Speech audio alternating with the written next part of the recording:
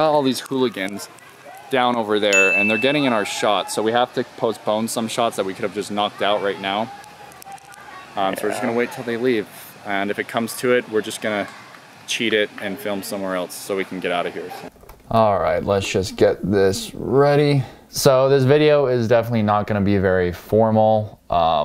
I wanted to put a lot of effort into it, but I am very, very busy with my work right now and editing videos for clients and stuff. So I just wanted to get this video out there. It's not gonna be very formal, but I wanted to make it for those of you who subscribe to my channel solely because of this video that was made. Now, first off, before we get started with everything, we better set the mood. That's much better. This is the beginning of the world's best video that's ever gonna be on YouTube. We'll see. But this is Tandin and Doom.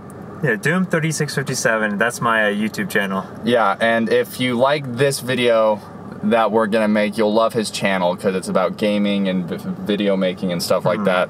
And this will be right up that alley. And then this is his fiance. Hello. What? Explain this. Explain. So this is Kylie. We met actually on a dating app on Mutual. It's called Mutual, and yep. Did not know that. Yeah, and dating apps work apparently. We are testaments of that. So thank you for everyone who supported Trainer Red. That was a passion project, as I call it. It wasn't funded by anything. It was just solely me and a couple friends, and we just decided to make it because it was a story that I wanted to tell from my perspective. And a lot of people are fans of this character, and the way I wanted to portray it was if I was a fan of this and I wanted to watch it, this is how I would want this character to be represented. So first off, kind of the origin of this short film that we made, I drew a lot of inspiration from a few different sources for this character, and the three main ones were the manga, I don't really know how to pronounce it properly, I think it's manga, the anime as well, and also the video games, which most people are more familiar with the character of Red because if you played the original games, that was the protagonist in those games. And for this character especially, in the three different interpretations that I just listed, first off, most people know him from the video games, and they know that he is very silent. He doesn't talk very much, and in the remakes of Gold and Silver and games after that, you're able to challenge Trainer Red, and when you do, all you see is ... He kind of got a reputation from that, but originally, the Trainer Red actually was very talkative. So in the manga, he jokes a lot, he's a really cool, down-to-earth guy. And is really nothing like his video game counterpart. And then of course there's the Pokemon Origins anime, which is like, I think it's like 4 episodes or something, and of course he talks a lot in that, and it's kind of the story of Red's story arc going through the Kanto region. And so for the character of Red, I wanted it to be kind of in the beginning because I do have thoughts of making this into like a short YouTube series, and I wanted it to be kind of placed at the very beginning, and that of course was going to be around Pallet Town, and you know, but I wanted it to go. I wanted you to feel like you were actually in the action and he was immersed as a character. But I want this to be as nostalgic as it possibly can. So when I was writing the script, and by the way, when you guys read my script, it's like chicken scratch. So okay. I'm not good at drawing and storyboarding. But I wanted it to be very nostalgic, and so if you played the games as a kid, or if you play them now, you would pick up on a lot of things that might kind of invoke some of the childhood memories and stuff. What do you think of my storyboarding skills? I think they're absolutely fantastic. You may need to take a drawing class, to be honest, but I don't think you need that for I'm not offended. I completely agree with everything you just said. So we started in Viridian Forest, which is just shortly after Trainer Red begins his journey to become a Pokemon Master. So for the character of Red, our interpretation, I wanted him to kind of draw inspiration from all three of these sources, and I really wanted to pay homage to the fans who either played the video games or watched the short series or read the manga. So I definitely wanted him to have some dialogue, but I also wanted him to be silent, and so to pay homage to both, The dialogue, as you have seen, it's just kind of in his head. He's kind of rambling in his head of, you know, who he is, what he wants to be. But when he has his first encounter with Trainer Rick, who is played by my friend Tandin, he's absolutely silent. So that way you kind of get a feeling of both, and it stays true to the source material of whatever you are personally a fan of. So the cameras that we use. So primarily I wanted to use the Panasonic GH5S, and the reason why I wanted to use that was because this camera has the capability of shooting in a 10-bit color format. And for those of you who don't know what that means, that basically just means that it's able to get a lot more color and a lot more details in the picture quality that you're seeing. Now, there was one issue with this. So my friend Tandin, who was so kind to come and help me shoot this, he, to my knowledge, didn't have a lot of experience working with high-end prosumer cameras. And the thing about the GH5 cameras is they don't have the best autofocus, and so there's really only 3 of us. There were me and Tandin, and then his girlfriend at the time, who he's actually now married, so congrats to you guys. But I was heavily relying on Tandin, that when I was in the frame as Trainer Red, I needed him to film me. And to make it easier on him, I needed a camera with good autofocus. And so the camera I'm actually filming on now is the Canon 1DX Mark II. Doesn't shoot in 10-bit, but it does a decent job in everything else. And the files that you get out of that camera are so big that you have a lot more latitude to play with the colors. But it has such great autofocus that basically I just handed that camera over to Tandin. I said, okay, you're gonna point it at me or in this direction. All you have to do is hit the record button, because I knew the autofocus was so good that whatever he was pointing the camera at, it would be in focus. What's your experience been like? What my experience has been is my arms are tired just from 10 minutes of holding a freaking heavy camera. I mean, this thing is heavy. I mean, that camera that he's holding up right now, I mean, how much does that thing weigh by itself? So this is the Canon 1DX Mark II. And it is one of the heaviest, if it's not the heaviest, it's one of the heaviest DSLR cameras on the market. And so someone like Tandin, who doesn't handle those things very much, well, his biceps are feeling it, so. Yeah, like, not to say that I'm weak or anything like that, I'm pretty average build. Not to say that he's weak, but we know. No, just kidding. Oh, thanks, Jeff. And so what's next exactly for this character? Well, ideally, I had a lot of fun making this. And I have some other ideas cooking in my head of maybe what I wanted to do next with this character. But right now, everything is kind of super open to interpretation. And if you have any ideas, now's your chance, or forever hold your peace. Maybe stories you would like to see with this character, please feel free to comment below, because I'm totally open to incorporating those. And as you can see, I mean, I don't have a budget for this. And I had somebody comment, they said, oh, it was really good, but next time include the full fight scene, because the part where we get to Trainer Red versus the bug catcher, it kind of just cuts and then opens back up, and you kind of just get the sense that, okay, Trainer Red won. We don't have the budget to make an animated fight between Pokemon, and so that's kind of where that's at. So if we make this into a series, I kind of want it to be focused more on Trainer Red and his story rather than Pokemon battles. I mean, there'll definitely be Pokemon in them, and obviously Trainer Red's whole story arc is revolved around Pokemon, so there's no way around that. But it's mostly on his story and his experiences and what he feels, and that's kind of what I want it to be about. The next story I would like to kind of talk about and tell with this character is Trainer Red's experience when he goes to Lavender Town.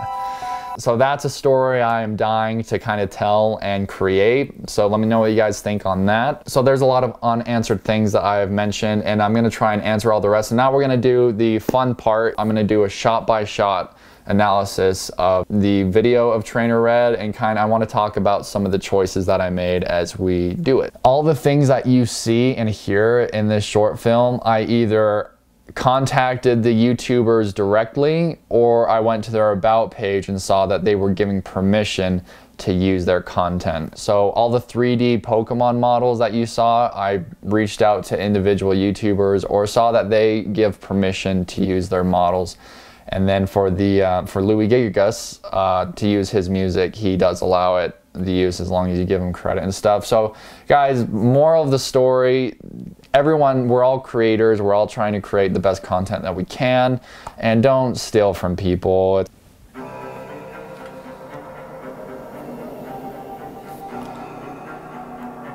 So obviously my logo, gotta tie that in somehow.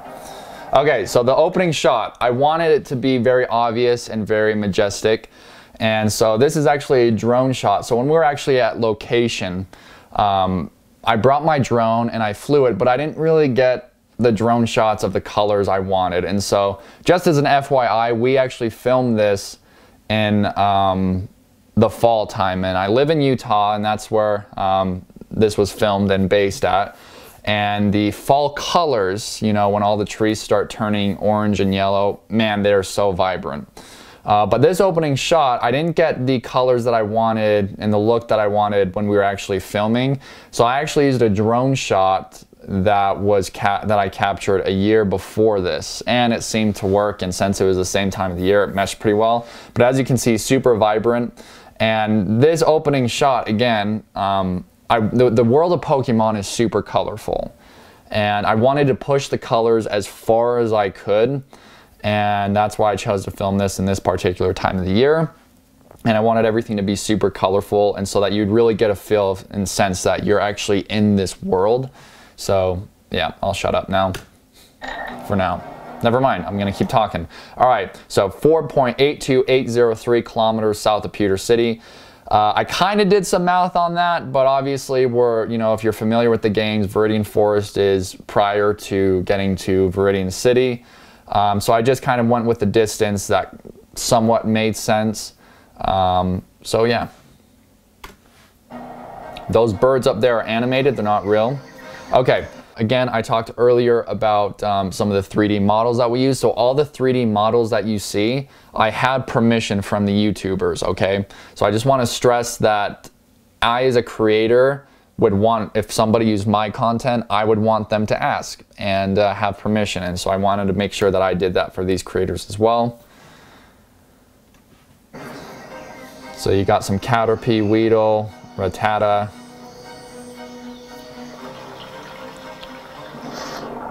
I know you can't catch Magikarp in Viridian Forest, okay, in the games. But obviously there's gonna be ponds and stuff in the Viridian Forest, and you see that in the anime as well. So, and of course you gotta include Magikarp. So this shot, actually, when I placed this 3D model in, I wanted it to look kind of foggy, so I put Magikarp on top. I cut the green screen out, and I put Magikarp on top of this underwater shot that you see here that I filmed with a GoPro. And then I took another layout of that same shot, and then I just turned down the opacity and laid it on top so it looked kind of murky and foggy. More believable. Obviously fake Pidgey. You see a Weedle, some Kakuna in the background. A lot of people would probably miss this because it happens so fast, but... All right, this is the shot that I wanted to get. And that's the reveal shot. And so technology is so good. So I actually had Tandin. He was on one of my gimbals. It's kind of a filmmaking tool that you mount your camera onto. And I basically told him, okay, push the button to tilt the camera down. And as you're walking to me, tilt the camera up and just walk to me. So here's a guy that's never really used a gimbal in his life, and the type of equipment that I use to film all my professional work. And technology is so good that I threw him on it, and this shot that you see here, it really only took a few takes, and then he nailed it. I did apply some warp stabilization in Premiere Pro to kind of give it a little bit of a more smoother look, but in and of itself, straight out of camera, he actually did a really good job. And I wanted the reveal to be kind of epic, so I just kind of had that rolling and the music builds up to where you see Trainer Red revealed. And action!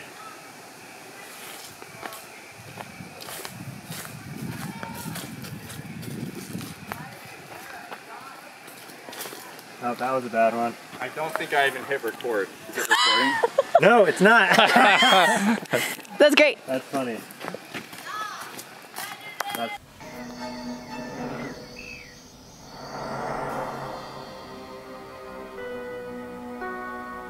I want to be the best. More than anyone ever was. They'll call me Victor. So, again, paying homage to the anime and the manga, so you actually hear him talking. Now, everything that you hear in this dialogue, I got actually straight out of the anime, Pokemon Origins. So the part where he says, you know, my name is Red, my father gave me that name, straight out of that, so I wanted to pay homage to that. And of course, we know Trainer Red's biggest ambition is to be a Pokemon champion, so. Winner. All the outfits and stuff, you know, came out of my own pocket and what I had. So of course, you know, the iconic gloves and this jacket that I bought that you'll see is something that I bought online from a great creator who made that for me. And I bought it, and I will put a link if you're interested in yada yada yada. My name is Red. Also, of course, he's pretty well known of having red eyes. Not so much in the animated series, but kind of artist interpretation of him. So I actually had red contacts already. When I was going to film school, I made a short film called Nightwing, and Nightwing's costume usually black and blue, but I did an interpretation that's black and red, and I got red contacts for that, so I already had those. My father gave me that name, hoping that when I grew up, Everything's from the anime there, all the words. And that's why I chose you. Hey!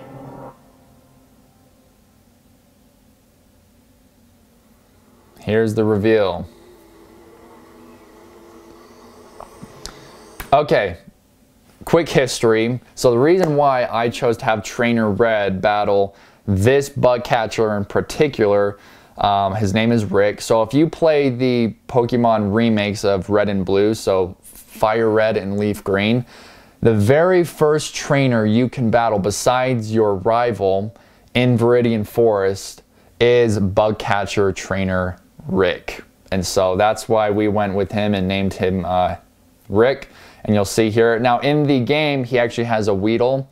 I kind of wanted to take it one step further and give him a Beedrill because this YouTuber had made this with a green screen, and I just thought it would kind of add an extra flair with it. And the reveal of having Beedrill next to this bug catcher side, I thought would be kind of cool. And of course, you know, bug catcher Rick here, he has the iconic net and hat that you saw that when you played the video game. So again, we'll play that reveal one more time. One of my favorite parts in the video. The name's Rick. So Tandin, who plays bug catcher Rick, he doesn't really have much experience with acting. I mean, he has a YouTube channel and he does Twitch. So he definitely has experience with being in front of camera, but it's kind of a bit different when you're faking something. You know, when you're a YouTuber or something, you're kind of just projecting your personality and stuff, but he's actually acting. And he said to me that he didn't think he did a good job. I think he did a great job, and I hope you guys did too. He really was a champion. You know, I didn't yell at him, but you know, I was kind of bossing him around, and he was such a good sport, and so I thought he did a great job. So I wrote all the dialogue, and he was so open to, you know, constructive criticism and feedback as we're doing it. Now I wouldn't say I'm an actor. I mean, I did theater and stuff and went to film school, but you know, I don't know a whole lot, I would say, compared to some other people, but I feel like I know a little bit. So he was super open and cool with doing all of that. And again, the dialogue here that Trainer Rick is speaking, I actually took straight from the video game. So if you want to bust out that Game Boy Advance of yours and play Pokemon Leaf Green or Fire Red, and you battle against that first bug catcher, you'll hear something very similar. Again, paying homage that Red is just silent now. You have Pokemon.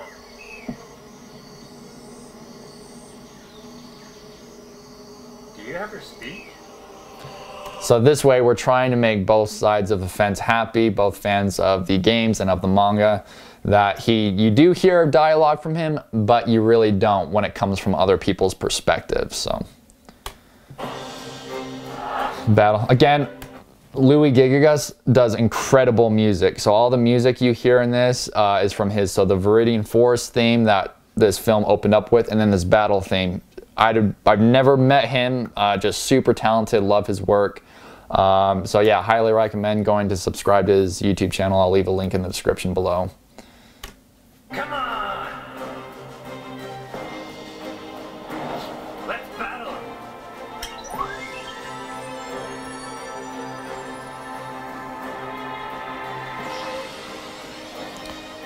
Okay. This may be a point of controversy towards you if you're a Pokemon fan. So, most people are familiar that Red's strongest Pokemon is Charizard. Now, in the manga, his first Pokemon is actually Bulbasaur out of the 3 starters. But it's more so well known that in the games and in the anime, he chose Charmander. So, and honestly, I just think Charizard's so much cooler than Venusaur. So, maybe it's kind of biased, so don't hate me for it, but I chose Charmander. So the reveal that, okay, Trainer Red, he chose Charmander for his starter Pokemon.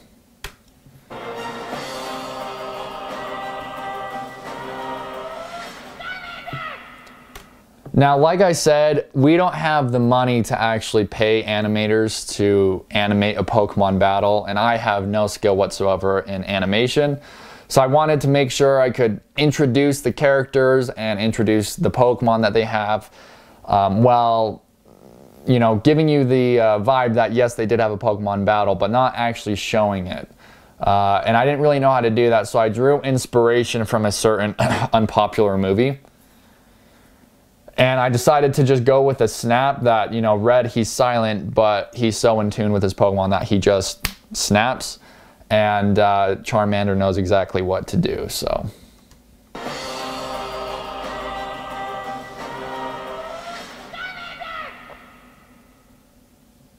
That was the first time I met him, the champion Red. So that dialogue I came up with, and I wanted to put that in. You know, he's saying that's the first time I met him, the champion Red, meaning that there's a lot more to this story than what you see, because I might not ever make a sequel to this, I wanted the possibility to be there, so that's why I included that dialogue, because I would like to, and you know, it just takes a lot of time and effort from people, but you know, if you want it to happen and it's a passion project, you do what you can. So that's why I chose to include that in here. Again, obviously you don't see Beedrill anymore, so Charmander beat it. That effect right there, that was a light leak that I just overlaid on the footage with the Pokeball sound effect, so it makes you think, okay, he just returned Charmander. That's how I got rid of that animation in that. Now, this part's a bit funny. When they saw that, and I had some people comment, and they said when Red held out his hand, they thought he was going to help the bug catcher up, which is not the case. He takes his money instead. And now if you play the games, you know that every time you win a battle or you lose a battle, the loser will pay money to the winner. So just paying homage to that.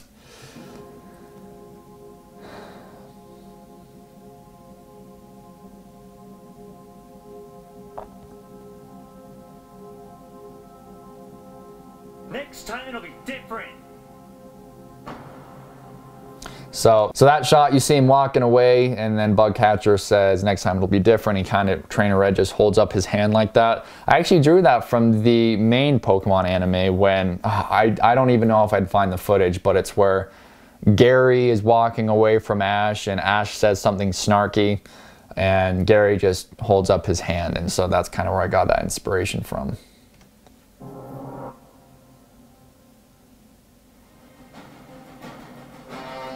All right, do you want Red to return? That is the question. Nobody really answered that in the comments, so I don't think people really want Red to return.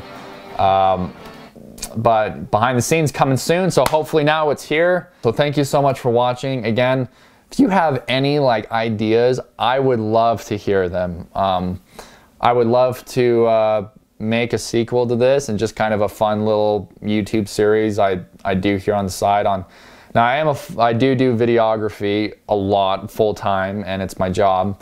But a big reason why I did this is I find when you turn your passion into a job, it does compromise it a bit. So that was the big inspiration, is I wanted to do a passion project or something I really wanted to do with videography to help keep that spark alive. Because when you turn a passion into a job, at the end of the day, it's a job and there's other things you'd rather do. So to kind of keep my passion alive and invigorated, if that's a word, invigorated, yes. That's why I went with this. So that's kind of the origin of the live action Trainer Red. I don't think really there's anything out there. I've watched a lot of, fan films of Pokemon series, and honestly, a lot of them are really dark, and I wanted mine to be very bright and colorful, and for the tone to be very light. I know there's one out there that, talks a lot about like underground fighting and stuff, and I know, if Pokemon were real, that's probably what it would be.